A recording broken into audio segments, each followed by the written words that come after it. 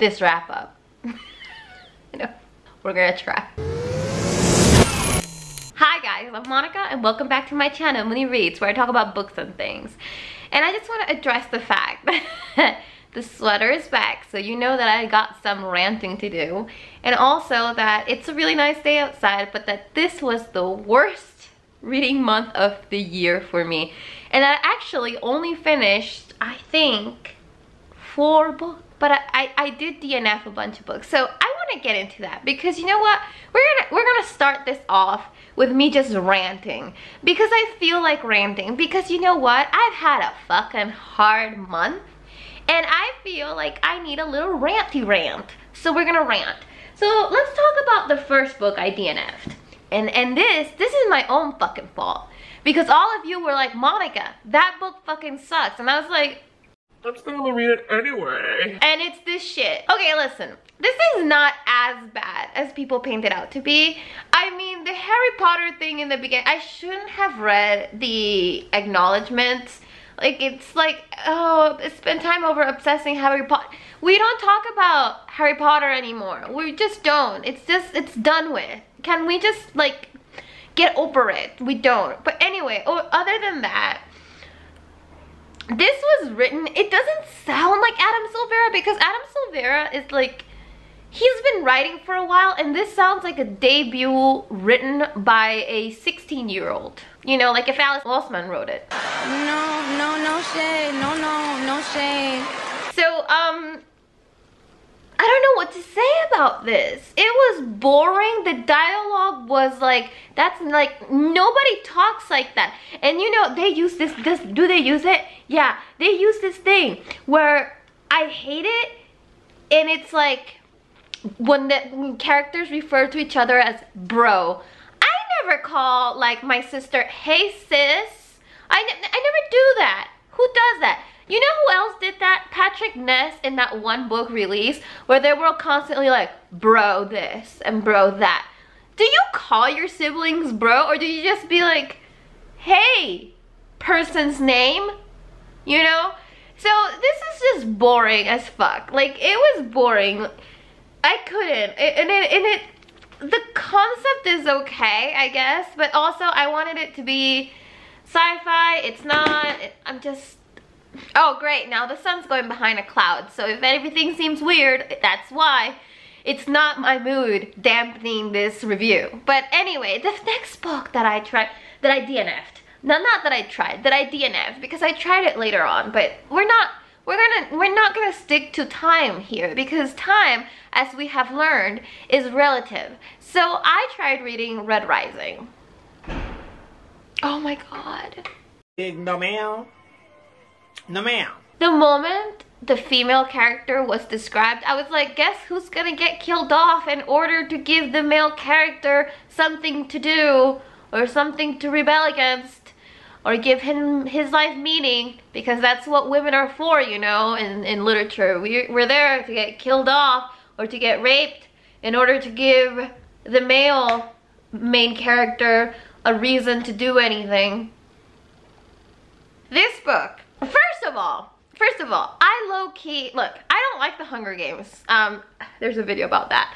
But the point is, I'm not a fan of the Hunger Games. I don't mind it. Like, I'm cool with it. I'm so happy that it exists. Like, it made way for a bunch of Hunger Games copies, and it also made way for a lot of you to start reading. So that's cool and fun. But I feel like Pierce Brosnan, is it Pierce Brosnan? Because I always confuse him with the actor. Is it? I'm back. It's Pierce Brown. I knew it was like something. I'm sorry to Pierce Brosnan. Personally, I apologize for having said that he wrote Red Rising. But anyway, so the point is, like, so they have this case system. And there's this guy who is in like the lowest case system, or one of the lowest, like the Hunger Games. And then there's a dystopian government who basically has them all starving, like the Hunger Games. And then this guy wants to go up against the big evil, and there's a song that they're supposed to sing, that they're not supposed to sing, and like that song makes people like get really angry from the upper governments and kill you like the Hunger Games. So yeah, everything seems a lot like the Hunger Games, man. And also, I can't get past, like I was thinking like, look, this is a beloved series in the sci-fi community, the SFF community. Like, you should give it a chance, Monica. You shouldn't be such a bitch and be like, I don't like it. So, but every time I think about the female, like the wife's description, like, she could not be, like, has Pierce Brown ever met a woman? Like, I'm not sure he has. Because, like, of course, they're all described as thin and beautiful, and of course, and I was talking about this with my husband. Why is it that in every series, like hair is such a like important component of like a woman's personality? Not a man's, mind you, but it's always like her raven dark locks, or her fiery red hair, or her silken whatever blonde hair. Like, it's just fucking hair. I don't see you guys describing males as having dark silky hair that shone in the moonlight, you know, and shit like that. And then there's this other thing that I fucking hate, where it's like the MC, the main character, is like this, like, fuck the government, man, you know, and I fucking am like such a rebel and blah, and oh, but the only one that knows how to calm me down is my wife, which is the one that everyone wanted to marry in the town, but she only wanted me, so she waited for me. And oh Lord Jesus Christ up in heaven, help me. It was so bad. Like, I can't get past it. Like, it's so stereotypical. It, like, the way it describes women is really annoying. And of course she has a twin sister, and his best friend also proposed to his wife, but his wife was like, nah. So he proposed to his twin sister, and his twin sister said, and not his twin sister, her twin sister, and then she said yes, and then they're married, and it's like, what the fuck? Oh my god. Why do you all like, I need somebody to tell me in the comments how you got past all that misogyny and just sexism and just really bad writing and like clear ripoff of the Hunger Games for this to be such a beloved series. Like, please just tell me, am I missing something? Did I get a parody of the book? Because, man, see how angry I am? Like, girl, I mean, if it wasn't so hot outside, which is not that hot outside, but I need my tea to just like sip it, because I don't get it. I don't get it. Like, the female description, and okay, spoiler warning for Red Rising. This happens in the first 30 pages, because of course, the moment you hear the girl's like description, she's gonna get killed. But I'm gonna give you a spoiler and tell you how she dies. So like, they like go somewhere they're not supposed to go or some shit, and they see some shit they're not supposed to see, unlike the Hunger Games, which is totally not the same book or not the same concept. And look, I know that there are only so many concepts, and like, I know everything is already written, but come on now. And then like, she dies singing the song that his father sung, and all I could think about was like Katniss in the movie singing that stupid song. It's not stupid, it's a good song. But anyway, all I could think was about that, and I almost went like, you know, when she died, because it was like, what the fuck, it's the same thing. And then, okay, spoiler over. And then, well, that's what makes him go after the government. So basically, if his wife hadn't died, he wouldn't have done anything. So she was just the vessel for him to become a rebel. I'm done talking about Red Rising. I'm so done. So let's talk about books I'm in the middle of right now. This is my advanced reader's copy that I won in a giveaway. I never win anything and I won something. I was so excited. I thought it was like a scam and they were just gonna like send me, I don't know, nudes or something, or like used underwear. But no, it was real. I did win it, and it's The Space Between Worlds by Micaish Johnson. Now I'm in like, I would say I'm 35% into this. I have no fucking clue what's going on. Like, okay, I get it. a little too fast that explains like a really big plot in the book, and I was like, wait, what, that there's something here, something is happening. And it's good, I'm just a little bit confused. I'm just confused. So but I'm gonna keep going with it. It's really good. And it's also, it's adult sci-fi, but it reads like YA sci-fi. Like if you told me the character was 16, I would believe it.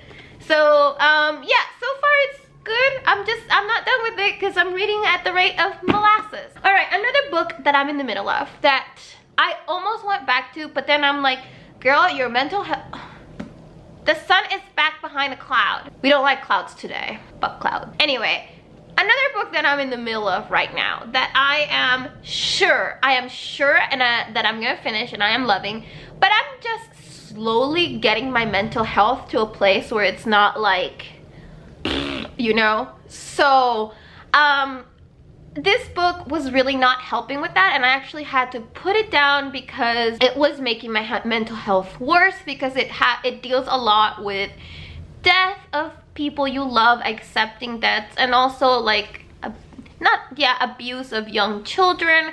And it was very strong. It's very good. There's the sun again. It's very good, but your girl just couldn't deal with it, and that is The Obelisk by Jemisin. I am gonna finish you. I am, baby. I was loving this book before my mental health took a deep dive into a bottomless pit of despair.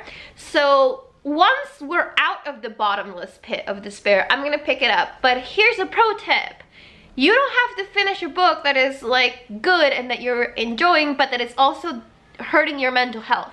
You can put a book down and it'll be right there for you, baby, when you feel better. So I am 50% into this, and I plan to read this at some point, probably not in September, maybe in October when I'm feeling better, because I am slowly starting to feel better, but I have ups and downs. If you see my weekend reading vlog, which will go up after this, you will see that some days I'm like up here, and then other days I'm down here, and some days I'm just in the middle, and we're trying to work with that, me with my doctor and stuff like that. So yeah, this follows this is the second book in the Broken Earth trilogy.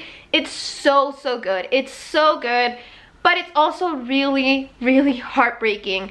And we gotta put you down for now, but it's okay. It's okay, child. We'll pick you back up. It's okay. So after all that, I actually read some shit in August. So I'm gonna start with the one that you guys already know that I read, and that is Horrostor by Grady Hendrix.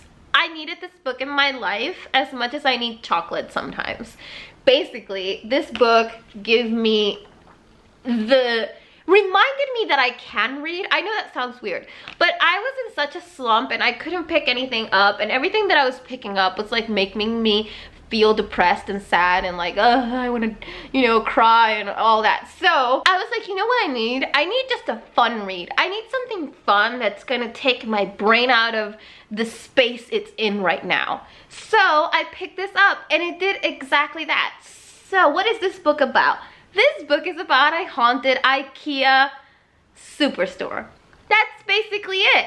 And there's this girl in here that I identified with a lot who feels like she is stuck in life. Like, she's going nowhere. She dropped out of college just like fucking stupid ass did. And you know, she feels stuck in her life, and she knows that this is as good as it's gonna get.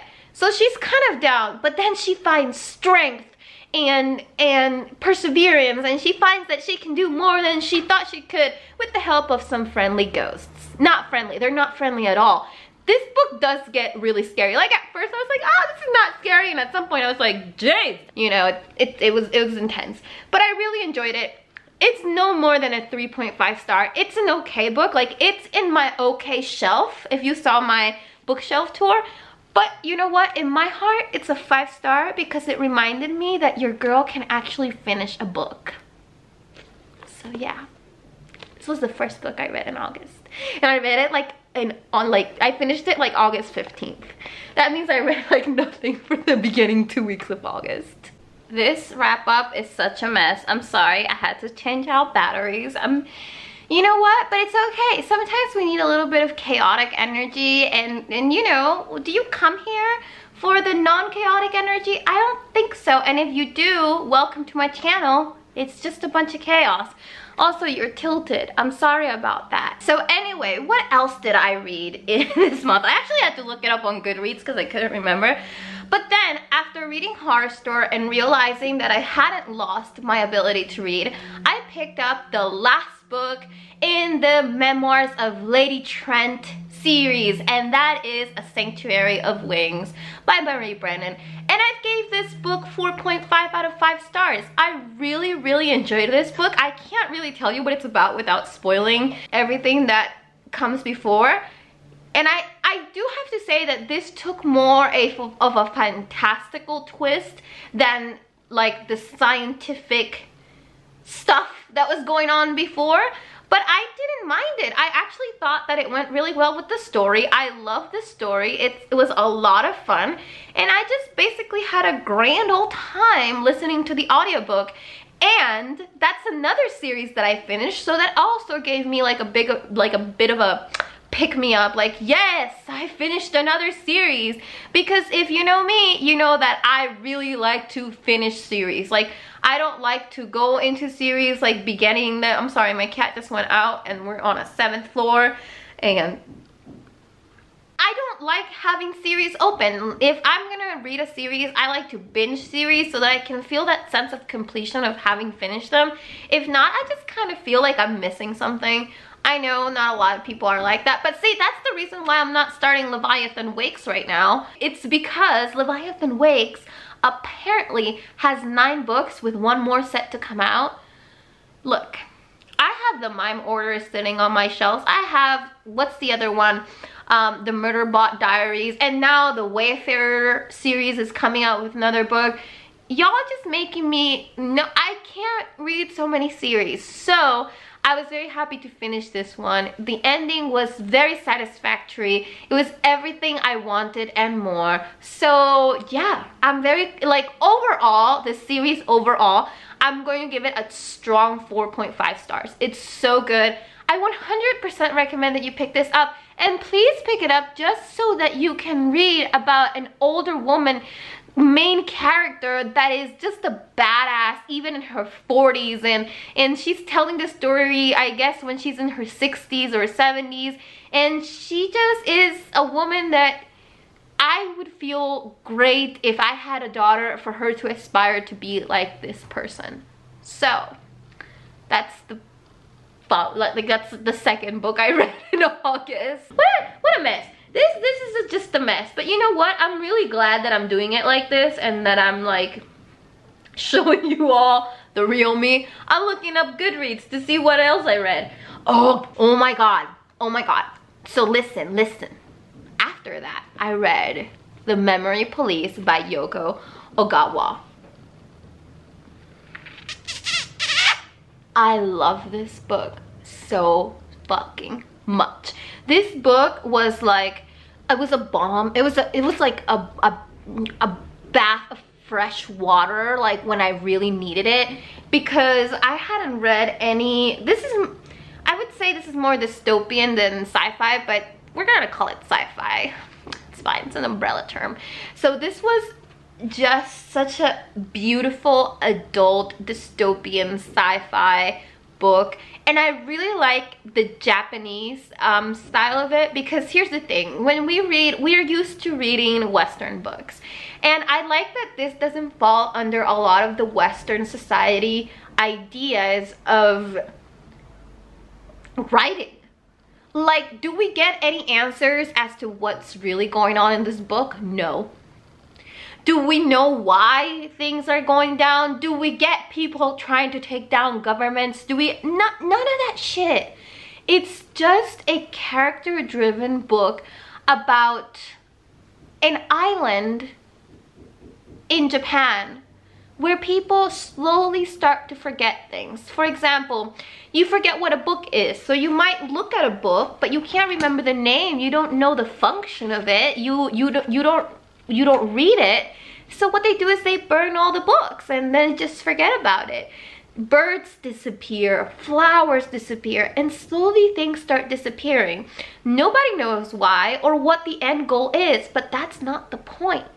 The point is that there are some people that remember, and the memory police try to take these people away. So what the main character of this book does is she finds out that the editor, that her editor, is somebody that can remember things. There is no way for them to forget. So before the memory police gets him, she decides to basically hide him away in her house.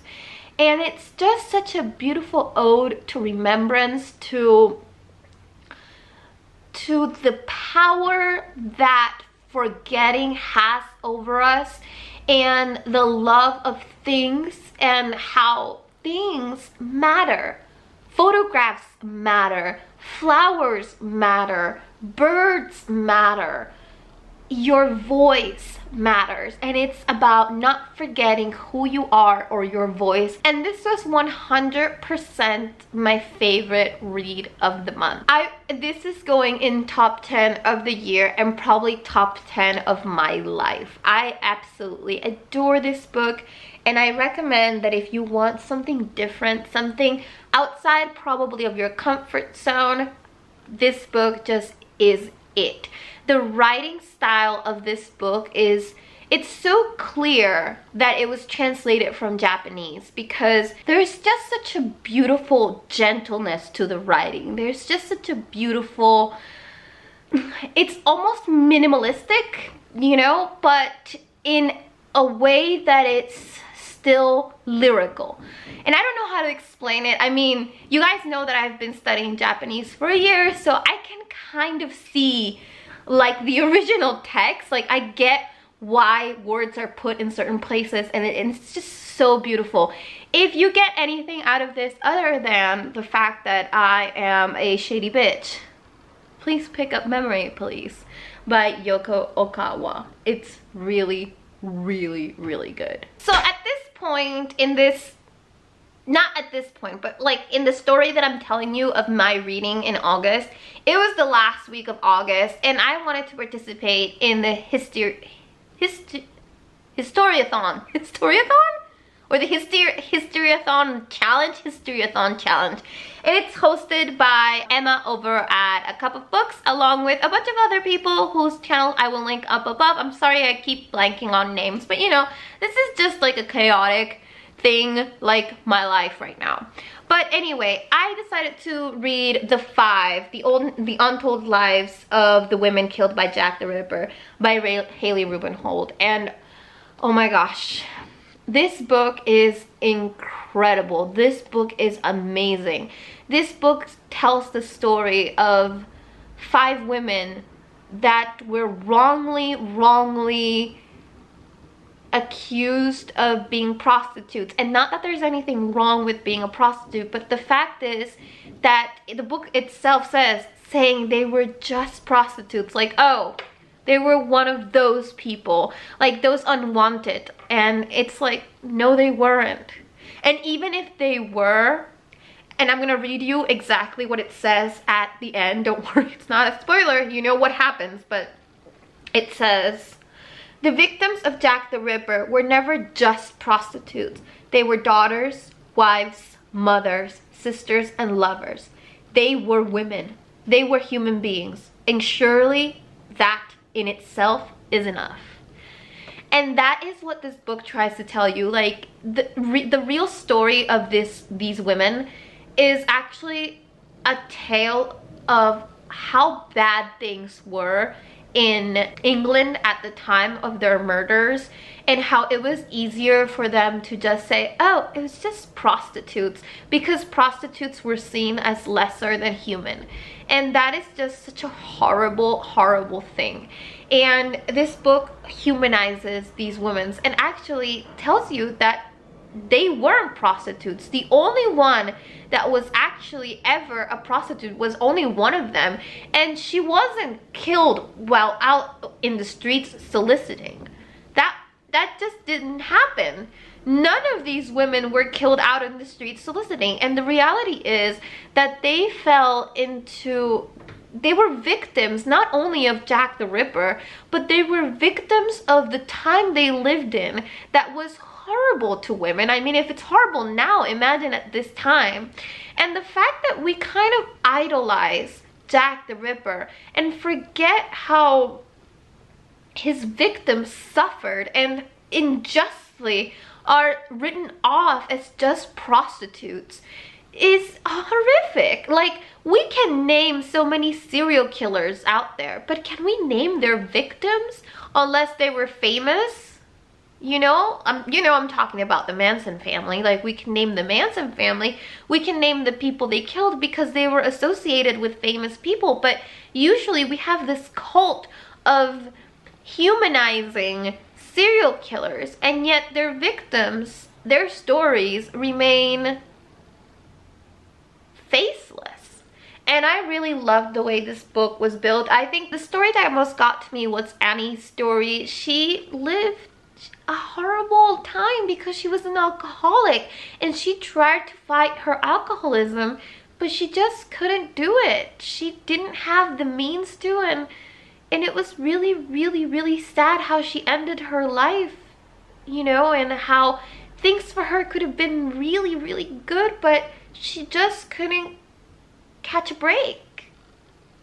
So I 100% urge you to please pick this book up. It's amazing, it packs a real punch, and it reminds us how history is really cruel to women, how we are today still really cruel to women, particularly women that don't fit the stereotype of, you know, a white upper class woman. Like, anybody that is poor, we just mistreat even more than if they weren't lower class, and that's really sad. But the good thing is, here you can meet these women and you can see that their lives were not about Jack the Ripper. They were so much more than that. And it's such a beautiful book. It's probably one of my favorite non-fictions that I've read this year, except for Soul of an Octopus, which, you know, is my jam. The last thing I finished this month was To Be Taught If Fortunate by Becky Chambers. Now, again, you're gonna see that in my reading vlog, how I finished this book. I love this book. It's a 5 out of 5 stars. Becky Chambers just writes, like, again, I am her target audience. She writes for me. Here's the thing. I don't think this book was good for my mental health at the time I read it, because whenever I read Becky Chambers books, it was always like really uplifting, really feel-good sci-fi. But there's a scene but this book is not necessarily feel-good, and in fact it has a lot of mentions of depression, and I will put a trigger warning out there for a kind of suicide attempt. So yeah, I don't think it was a good idea for me to read it, but I had no idea that this was in it, and this is why it's so important that we have trigger warnings in books. Because had I known this book had a pseudo-suicide attempt, suicidal thoughts, and a kind of, yeah, difficult things, I wouldn't have picked it up. But I was like, hey, it's a Becky Chambers novella, and it's great, it's beautiful, it's wonderful, but the reality is, it wasn't as the best thing that I should have read at the time that I read it. So I recommend it. I gave it 5 out of 5 stars. I loved it, but I wish that I wouldn't have been in the state of mind that I was in when I read it. So this book is about some astronauts that get sent to study planets. It's kind of like Star Trek, where they're just there to observe, they're there to learn, but they're not there to colonize or to disturb. And something happens back on Earth, and they have a decision to make, and it's a very difficult decision. And each planet they go to has different atmospheres, has different things. I think that that's really inventive and really beautiful. I think for fans of Interstellar, you're gonna love this novella. And it features beautiful polyamorous queer relationships, and it also has a character that is trans, and it has queer characters all over. It's just beautiful. It's a beautiful, well-written book. I always trust Becky Chambers to write incredible, queer, different relationships, and she didn't let me down in this one. And it was a great book, honestly. It was really good. I just wish that I had read it at a different time, because it put me back in kind of a low, bad place. But it's not as bad as I'm making it out to seem. Just remember that I am going through a process right now of my mental health not being where I would like it to be. So I think if you are just like not going through, you know, depression right now, this book is definitely for you. I wish that I had waited a little bit to read it. Woof! And that's it. Those are all the books that I read this month, which amount to a grand total of 1, 2, 3, 4, 5 books. And then I DNF 2 books, and I am in the middle of 2 books. So not the best reading month in the world, but you know what? I still read something. And even if I hadn't read anything, whatever, it doesn't matter. And at the end, what matters is that I still love reading. You know, it's not like because I don't read 1 month, I don't like reading anymore. So yeah, I'm sorry this was so chaotic, but honestly, this is just how I'm feeling. I hope you like my hat, by the way. I put on a hat for you because my hair is a disaster. And honestly, I'm gonna be honest with you, I really enjoyed filming this. I hope that you enjoyed watching it as much as I enjoyed filming it, even though it was a mess and the sun kept getting behind the clouds and my cat was like driving me crazy. But you know what? Such is life, my friend. And yeah, I hope your August was better than mine, and I hope both of our Septembers is better than ever. I hope you're taking care of yourself. Be safe out there. And without a further ado, I remind you that I post every Monday, Wednesdays, and Fridays, come hell or high water, and that I will see you in another galaxy far, far away. Bye.